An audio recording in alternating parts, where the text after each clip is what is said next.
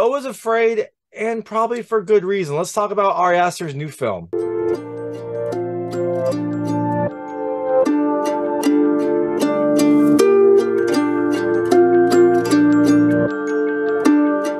everyone, this is David Stark from Watcher Pass. Today I'm here to talk to you about Beau Is Afraid, the new film by Ari Aster. You might know him from his previous crazy works, Hereditary and Midsommar. This is his new, weird, strange, horror-ish, dark comedy odyssey, and my hot take is, look, I think you should pass on it, which really hurts because I like Ari Aster's work, even though I didn't love Hereditary as much. I think Beau Is Afraid is my least favorite of his film, but there's so much that I do like about it. It is kind of tough to say. Look, I love Midsommar a lot. Hereditary I liked up until the end, and Beau Is Afraid, well, I liked a lot of things about it, but it is a strange, strange film. So overall, I think you should pass on it. Look, it's definitely unique, but it also is long, confusing, and has an ultimately unfulfilling film experience. There's a lot I really liked about it, but it is sadly my least favorite Ari Aster film so far. So I'm going to tell you a little more about the film, a few things I liked, a few things I didn't like, go into the story and the ending as much as I can. It is a strange film. I probably have to rewatch the movie again, really, to kind of get more out of it, but I don't really know if I want to because it's a 3-hour experience and it is very strange. So as you can imagine, there will be spoilers in the story/ending section. If you don't want to know what happens in the film, you might not, because there are some big revelations, but it also is just a strange fever dream. So the spoilers might not actually matter that much. But you know what? If you don't want to know what happens in the film, I would turn it off when I get to the spoilers/story section. But I'll let you know before that. Before, I'll keep it vague and spoiler free, so you can keep watching up until then. So in Beau Is Afraid, you have the main character, Beau, who is afraid. Well, there you go. That's the whole review. No, Beau kind of lives his life in fear, and the big kind of odyssey, the conundrum in this movie is Beau is about to travel home to visit his mother, and then a lot of very weird things happen, but he is still determined to get home to visit his mother, and that leads to a very roundabout, very strange odyssey that has a host of very odd and quirky characters. So, things I liked about this movie. The first, look, it's funny. It's like a dark comedy, which I do very much enjoy. But it is a funny movie. There's a lot of really weird situations, a lot of very funny kind of moments. There's a lot of like plays on modern society, and a lot of just kind of like out there situations. There's a lot of funny moments in this movie, which helps because it's a 3-hour movie. You gotta have a little bit of levity to kind of get you through. The second thing I loved, look, I mean, I kind of loved and hated this. It's very strange. It's a strange, strange movie. Look, it's an Ari Aster film. It's gonna be strange, but this one is kind of dialed up. Like some of his previous work started off normal and then became stranger as the movie progressed. This is just strange from the start and keeps going throughout. But you get a lot of odd situations, some nice kind of like weird juxtapositions of things that are happening. It is just an overall experience. The third thing I loved is the music. Look, there is some really good music. There's some really well-placed music as well. Like you'll have some scenes where horrible things are happening around, but you have this beautiful kind of relaxing, calming music that I liked. There's a lot of really nice playing with the music and playing with like the imagery on screen with the music that is happening, and I was all about that. The fourth thing I really loved is, look, there's some great performances. I mean, the kind of headliner is Joaquin Phoenix. He has a fantastic job as Beau. He has a strange character that he has to portray, a kind of like person who's afraid of the world and afraid of everything. And I think he does that very well. And pretty much everyone in the cast really kind of buys all in. Like everyone is fully behind their characters. All the characters are very quirky, very out there, and they do some really crazy things. And everyone kind of goes all in on the performances. And look, the last thing I loved is the world building. There is an entire world that Ari Aster creates in this film, even including like alternate like bands and things like that. Like there's a room that we end up in that is plastered with all these different bands and like teen stars. I think they're pretty much all made up. I think they're all like either riffs on things or just like funny made up versions of like a 90s room. And I really like that. Like it really went all in. The world feels very realized, even though it's very, very strange. So all that being said, things I didn't like about this movie. Well, the first is like WTF. It is a weird, weird movie. It does not really explain much, especially at the start. There's a lot going on, and you kind of have to jump to some conclusions, I think. Like, I don't really completely understand the movie. I think I have some things that I will talk about in the story slash ending section, but just no, it is a very, very weird movie. Second thing I didn't love, like, seriously, WTF, like, it is a very, very weird movie. There's like essentially four main kind of sections, five. There's five main sections of the movie, and each one is very strange, very out there. It is, again, just a very odd overall experience. The third thing I didn't love as much, look, it's quite long. Like, it is a very, very long movie. Sometimes it's pretty slow in some of the things that it's doing, and it feels like it. Like, I was kind of there was a lot of moments where I was just enjoying it, but there were a lot of times I was kind of just looking at my watch, wondering what would happen next. And the last thing I didn't love as much, and this is one of the things that hurt me in Hereditary, I didn't love the ending that much. I thought it was kind of a little bit too out there. It just kind of jumped a little bit too much. I didn't really give you an overall satisfying conclusion. So, all that being said, I think you should probably pass on it. But you know, if you like Ari Aster's work, maybe you'll get something out of this movie. Maybe you will enjoy it more than I did. Probably you'll enjoy it more than I did. So that is Beau Is Afraid. It's coming to theaters on April 21st, 2023. And I'm going to get into the story and the ending section. So if you don't want to know what happens in this movie, like I said, you might not, I would turn it off now. So, like I said, in Beau Is Afraid, you have Beau, who is afraid. He's very afraid. He's afraid of everything. Um, he's living in this kind of apartment in I think New York, and it is interesting because like everything around him is terrible. Like, not like it's there's commotion, there's like violence outside. It's like crowded. The apartment is like run down. Beau is living in this tiny space that like half the time doesn't work. When he's walking into his apartment, there's apparently a sign for like there's a recluse spider on the loose. And that's just how it starts. And it gets weirder from there. So pretty much the main like conundrum that Beau is in is he is going back to travel to visit his mom. I guess it's the anniversary of his dad's death, and he's going back to visit his mom. We don't know much else about this, but he has a plane ticket. He's getting ready to go. He has some anxiety. He's talking to his therapist about it. He gets ready to go. He, you know, does his work. He gets a good night's sleep. But then that night, there is some weird occurrences that happen. Someone keeps slipping a note under his door saying, like, please turn your music down. And he's not playing any music. His apartment is perfectly quiet. It happens a few times. And then, like, on the third time, I guess someone's music starts playing loud, and Beau is like covering his ears. Unfortunately, that means he sleeps through his alarm.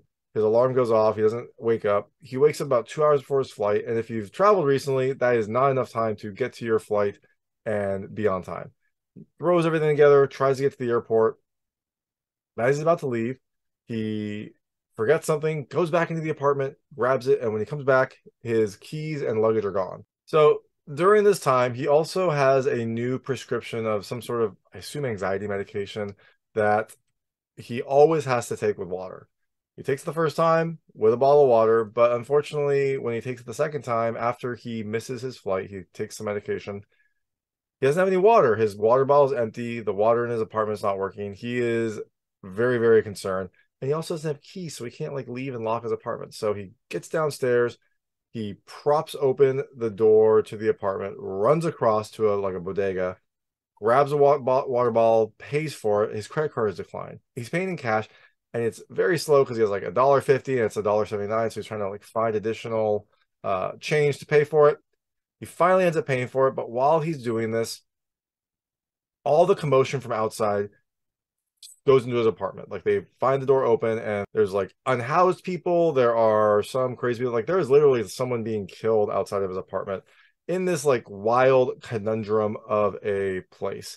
There's some people dancing. There's some people like chasing each other. There is someone that seems to try to assault Beau every time he goes outside.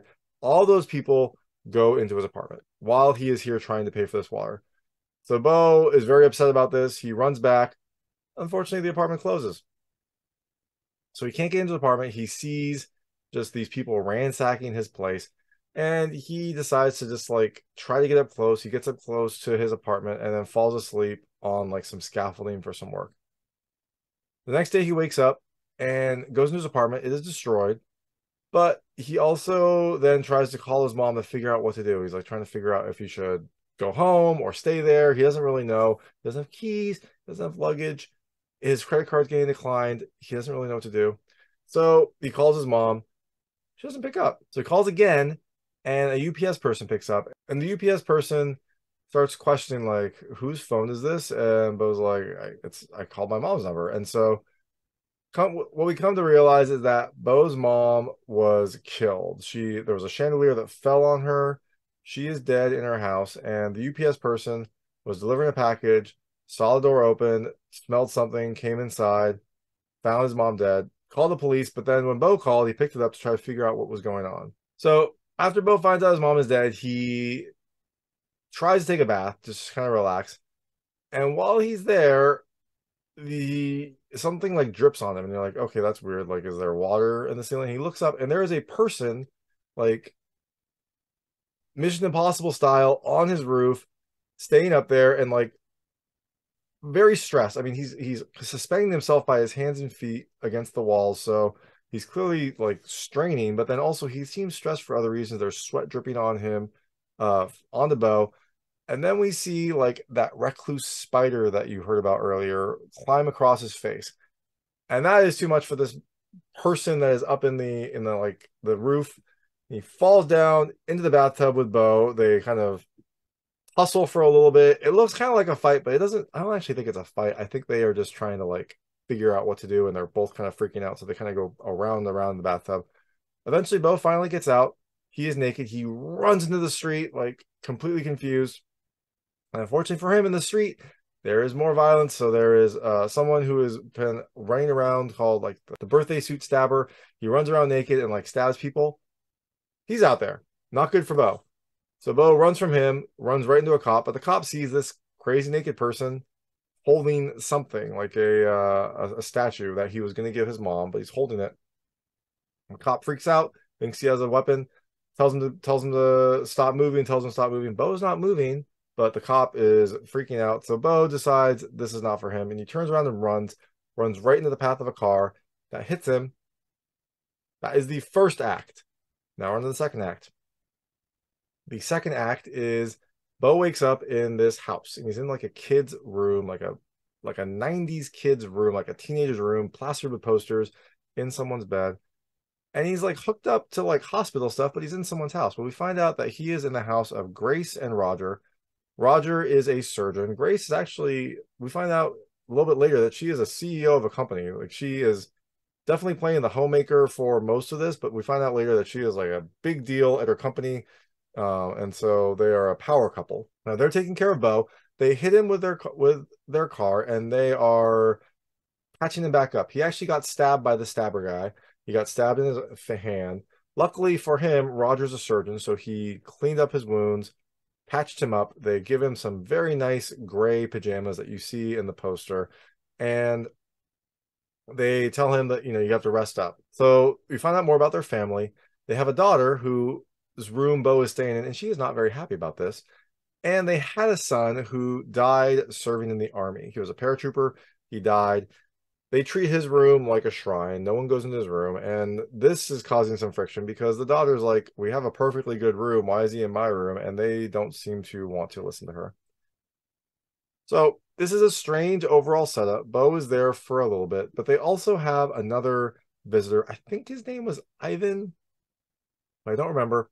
He was in their son's unit, I believe. And he kind of went crazy during the war, or during his service, and now he is staying with them, and just like, he is all over the place.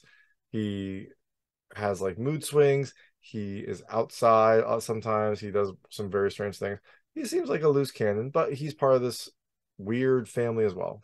So while Beau is staying here, he calls like his lawyer, or his mother's lawyer, who says that he needs to get to their house. They are like, his mother expressly said that he needs to be there during the funeral. And so he's not there, So they have not buried her body. They're like waiting to bury her body until he gets there. And he's like, I can't get there. Like, I'm injured. And like, you have to get here. This causes Beau some distress. And so he starts freaking out and says, like, I need to get there. I need to get to my mom's house. I need to go there now.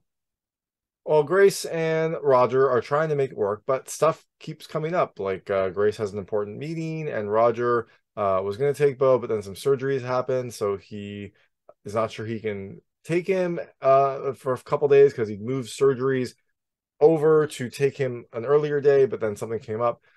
Beau seems like he'll be there for a long time, and it also seems like Tony doesn't really like him. It seems like Tony, their daughter, is kind of seeding some bad situations.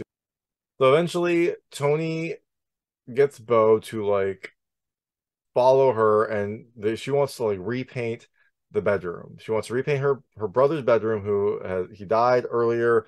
They have not touched his bedroom. She is sick of it, so she wants to repaint the bedroom. And I think she's also upset that they're like treating Beau like their own kid and probably treating him better than they treat her. So she has two things to paint. She's like, we're gonna repaint this bedroom, and she starts like splashing paint on the walls. Beau doesn't want to do this because he doesn't want to upset his host, and also he probably thinks it's wrong. Tony gets upset about this, and eventually she, is about to splash some paint, and then she starts drinking some paint. So, as you can imagine, drinking paint is not good for her. She drinks the paint and then like collapses. And that is when Grace runs in and she sees her daughter like on the floor covered in paint, and Beau was like trying to stop her. He's got paint on her, and she thinks, okay, this is not good. And Grace thinks that Beau hurt Tony, so Grace starts to like do CPR trying to revive her. Tony's clearly already gone. Like, she is not moving, her eyes are open, there's like pop blood vessels in her eyes. Not good for Beau. So Grace seems to blame him, and she sicks David, the military person, on Beau. Beau is having none of this. He runs out and just runs away from this whole situation. He runs into the forest, runs, boom, hits his head on a tree, passes out. That's Act 2. Now we're in Act 3. And there's no like act numbers, but this is just kind of like logically how I'm thinking about it. So Act 3 takes place in a forest. Beau wakes up. He is not sure what is going on. It's in the dark. He hears someone and sees someone's flashlight, and we meet a very nice pregnant lady who is walking through the forest. He's like, I'm lost. She takes him to her like group, and they are this like traveling performing troupe that go around and perform plays. Now it's very makeshift. They have like tents. They kind of set everything up in the forest, do their performances, and then move on. They call themselves the Orphans of the Forest, and this is a fun one because like some people are like in costume, some people aren't. You got like a chicken walking around, you get like a jester walking around. Everyone is involved in this like playwright troupe, and Beau is now part of it. And they also seem to like to get their participants involved as well. So eventually they prepare this play, and it's kind of a fun like play. Beau is sitting in the audience. It starts off very bad, like very kind of overly dramatic, very, intentionally bad. But then Beau kind of like transposes himself into the play. He then becomes part of the play. And the play becomes, I guess, kind of about his life, or maybe about the life he could have had, because it's this very strange journey where Beau like wanders. He finds a village. In this village, he finds someone for him.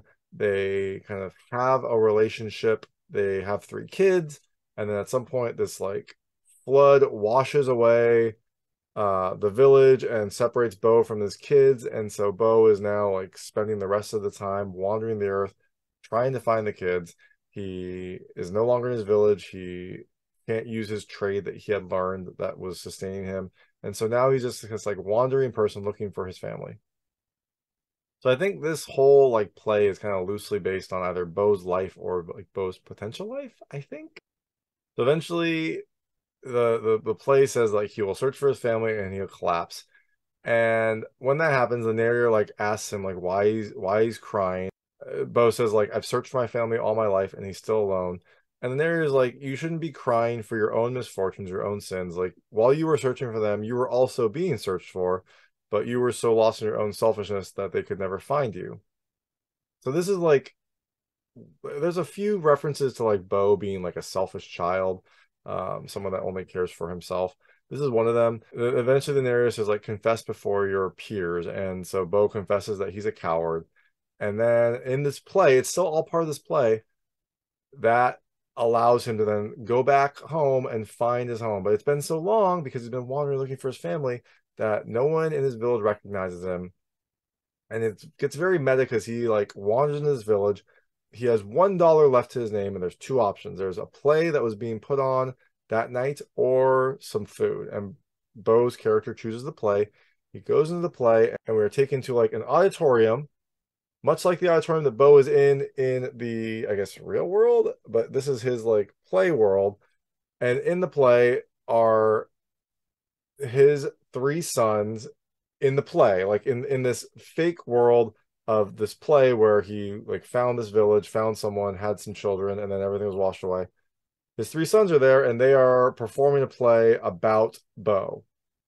And so Beau in this world like says that he's their father. They all come and embrace him. So then after Beau like is reunited with his sons in this like play world, we get some more information about Beau's real life, and we find out that Beau's father died very early in the relationship, apparently on the wedding night of Beau's father and Beau's mother.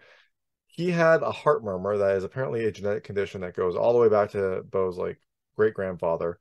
And so when Beau's father and his wife were consummating the marriage, after they were over, Beau's father had a heart attack, and so but the result of that was Beau was born. But Beau also apparently has this heart murmur, and so he can also never have sex, or else he will have a heart attack and die. And apparently Beau's grandfather died the same way, and his great grandfather died the same way. So it's like a single shot weapon, one shot, and they're done.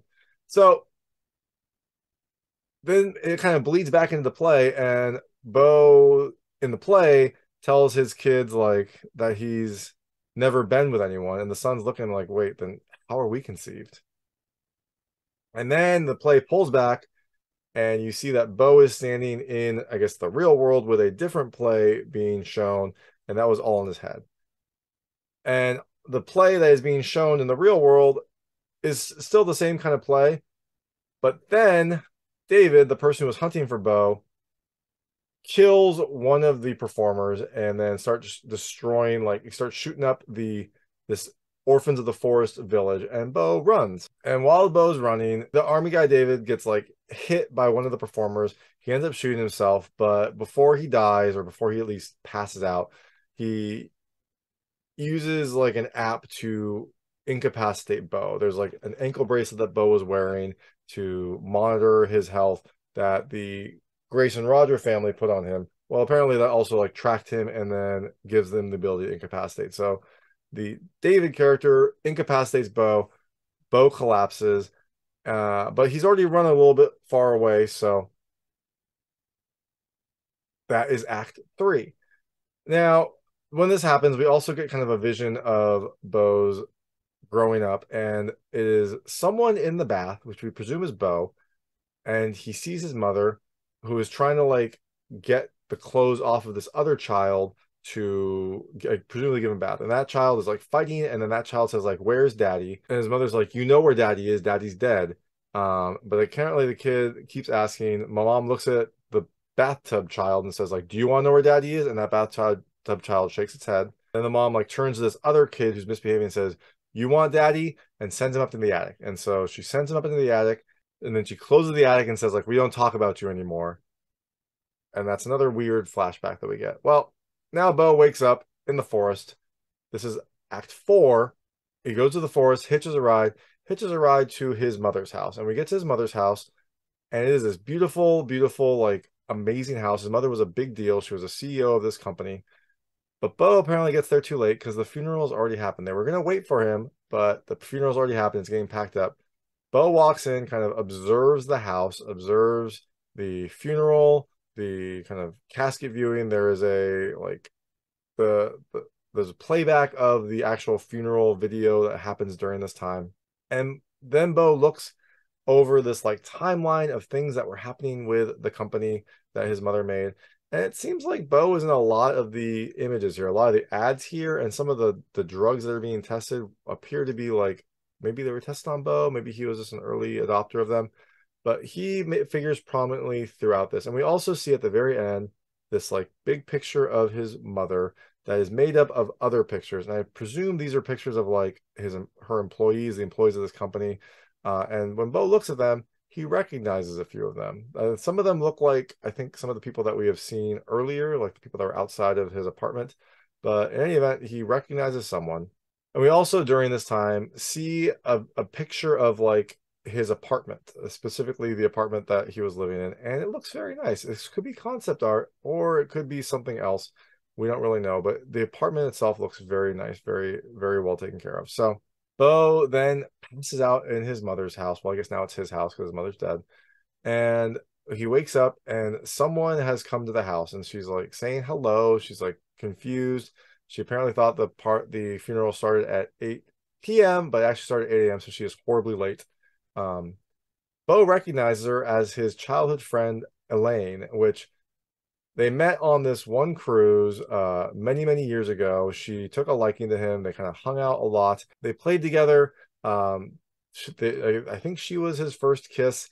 And then she like disappeared. She was like taken from the cruise ship. But before she left, she gave him a picture of her and said like, wait for me, promise to wait for me. So apparently Beau has been waiting for her. Also because if he has sex, he's going to die. So that doesn't really bode well for him, but he has been waiting for her, and now here she is. So as she's leaving, like it's very awkward. She like talks to him. He doesn't really say much. And as she's leaving, he like says Elaine, and they recognize each other. They connect. He says that he waited for her. She said, why? He's like, well, you told me to. I have it in writing. And I think she thinks this is sweet. They end up going back into the house. They go up into the bedroom, Beau's mom's bedroom, but she's dead, right? So no big deal. They turn on Elaine turns on some music, which I think it's Tom's Diner by Susan Vega. It is horribly out of place in this situation, and it was perfect for this overall situation. Beau and Elaine end up having sex, and Beau is like very concerned about this. He's very curious, but he also thinks he's gonna die. So like as it's happening, he is happy, and then he like starts getting scared, and he starts going like no, no, no, no, no, like he starts freaking out. Elaine doesn't stop. She is in the throes of the moment. Eventually Beau finishes and he doesn't die, so he's very happy. Elaine keeps going, and eventually kind of like I think he kind of finishes again, and he's not dead. He's very happy. He's like telling her how happy he is, and he looks up and Elaine is dead. So I guess she had the heart condition or something. I don't know. He like freaks out, throws her off. She like falls on the ground, and she's like stiff as a board. She's already like, I guess, I don't know. She's a statue apparently. And then Beau like scrambles across the bed and like hides. And that is when Beau's mother appears. She kind of looks at him in disgust, grabs the sheets, and then this is when Beau drops that he knew his mother wasn't dead. And she's like, how? Well, apparently there was someone named Martha that we'd met earlier during one of the like Beau cruise scenes. Martha was apparently a like loyal, I don't know, companion, housekeeper. I'm not exactly sure what she is, but she was loyal to Beau's mother for many, many years. And Beau recognized that the corpse at the viewing had like a birthmark on her hand, and his mother didn't have that, so he knew it was Martha. Martha apparently volunteered to be the one that had that chandelier fall on her in exchange for a very, very large payment to like her entire family. Beau's mother says like her family will never have to work again because of this. And apparently this whole thing was set up as a test to get Beau back. Beau, I guess, had not come back for a while, so his mother staged this whole thing to get Beau back. And then his mother starts ranting about like how she was never loved by Beau, like she gave everything to Beau, and he was a selfish child. And then she asks like, do you want the truth? And Beau's like, yes, I want the truth. So she sends him up to the attic. When Beau's going up there, His mother's like, I'll be right behind you. When he gets up there, she says like, those were memories that you had of talking about his like vision of seeing the kid going up in the attic. And then when he gets up in the attic, he looks and he sees, I guess, his brother, who is in the same shirt that he was in when he was sent up to the attic years and years ago, chained to a wall, looking not great. And then he scans over and we see a giant penis monster that is in the corner. It is basically just a ball sack and a penis. It is yelling. I guess that's his father, apparently. And then David, the person that was hunting him, like breaks through the window of the attic, sees the monster, goes and starts like attacking it, like stabbing it, shooting it. And the monster just like has this like tendril claw thing right into David's head. David's dead. This thing is like yelling. It also yells like son, son. So I guess it's supposed to be his father. Beau's terrified, as you would be. He falls out of the attic. He like falls back down the stairs.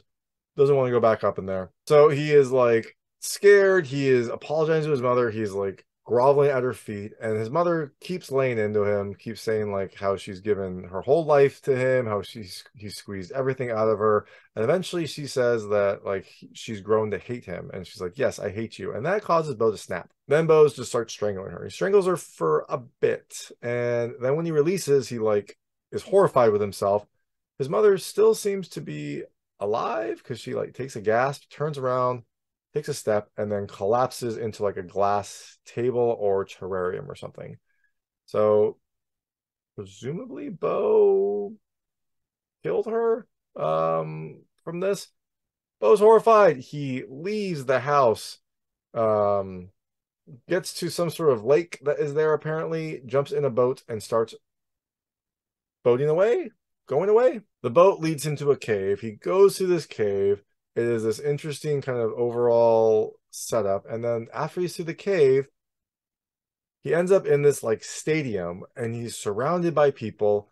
And that is when his like the boat stops. It like putters, putters, but it doesn't move anywhere. And he's kind of trapped in the middle of the stadium. And there is one person who is like, I guess the prosecution, who is talking about how terrible Beau is.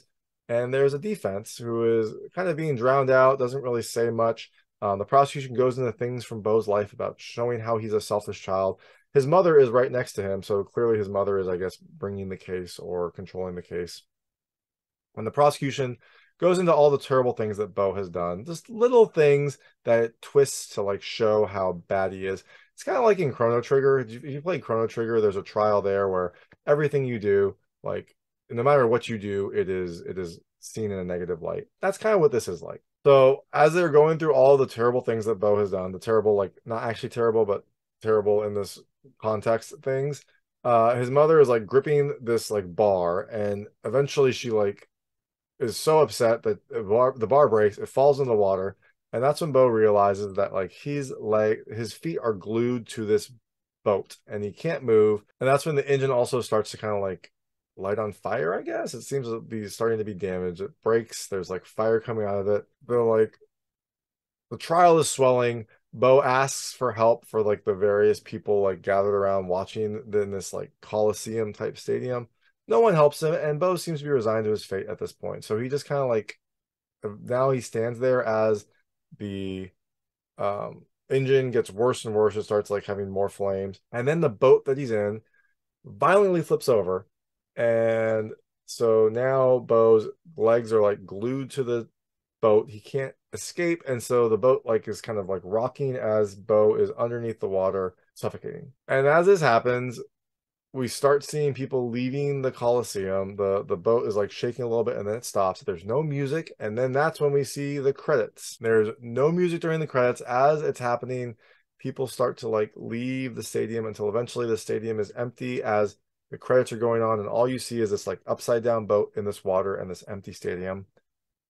So that is Beau Is Afraid. What was Beau afraid of? Well, I don't know. I think the movie touches on like mental health, on abuse, like on expectations, and especially family expectations and things like that. Uh, Maybe like suppression as well, because Beau seems to be a very kind of like introverted character. He is afraid of everything, but he doesn't. Well, there's a lot of scenes where he like doesn't outwardly say much. So I think a lot of this was in his head. I think like the picture of his apartment in his mother's house, and it looked beautiful. It looked like brand new and wonderful versus what we saw at the start of the film. I think that was maybe Beau's own anxiety, like putting a negative spin on everything around him. So maybe all the craziness around him was maybe like normal New York life, but he put like a negative, overly chaotic spin on it, caused like a happy street to turn into this like nightmare world where people were dying, things like that. And I think it probably just built from there. Perhaps the kind of play that he saw when it was like really in his head, it's probably really all in his head. I don't know what the mother being alive, faking her own death, and the penis monster were, but perhaps that was also in his head. Maybe that's how he was justifying like what happened.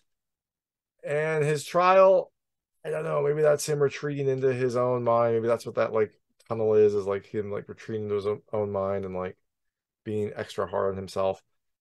I don't know, but that is the film. That is Beau Is Afraid. It comes to theaters on April 21st, 2023. You can check it out if you want to. Look, I gave it a pass, which makes me very sad because there's a lot to like about this film. I do like Ari Aster's work. I love Midsommar. Hereditary had its moments. I just didn't like the ending. Beau Is Afraid, I think, is my least favorite of his movies. But look, I will see the next one that he does. It's always interesting. And thanks so much for watching. If you like this review, please like and subscribe to this channel. It helps me out a lot. Make sure all my new content goes straight to you. Thank you.